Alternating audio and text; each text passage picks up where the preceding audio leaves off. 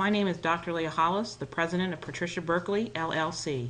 I'm here today to talk to you about our 72-point risk assessment, which is available on diversitytrainingconsultants.com. Have you thought about the threat of a discrimination lawsuit and what it would do to your organization?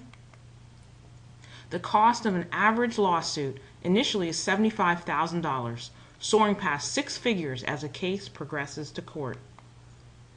Consider the loss in reputation. A damaged reputation is tough to repair. The trust that took years to build can disappear in a byline about a discrimination lawsuit. Think of the cost of turnover.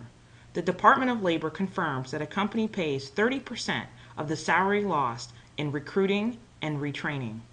Imagine a lawsuit chases off 3 additional staff who made $53,000 a year. The organization loses $47,700 in turnover alone. Think it can't happen to you? Over 100,000 new cases were filed with the EEOC in 2010. 550 small businesses a day are sued for workplace discrimination. Patricia Berkly says know your risk. Consider our 72-point risk assessment. This is a 10-minute survey scheduled at your own convenience. It will review organizational dynamics, policy implication, and staff trends. The organization then receives a confidential 7-page data-driven report determining weaknesses and recommendations.